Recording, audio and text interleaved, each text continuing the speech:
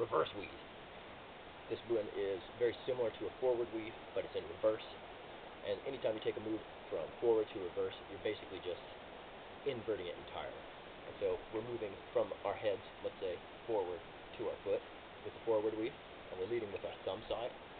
With the reverse weave, we're actually going to lead with our pinky side, the opposite, and we're going to move from our foot to our head, like that.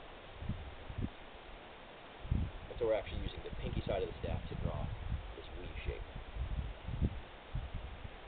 So from the front, leading with the pinky side. And just like with the forward weave, we're going to learn to transition from right hand weaving to left hand weaving in reverse.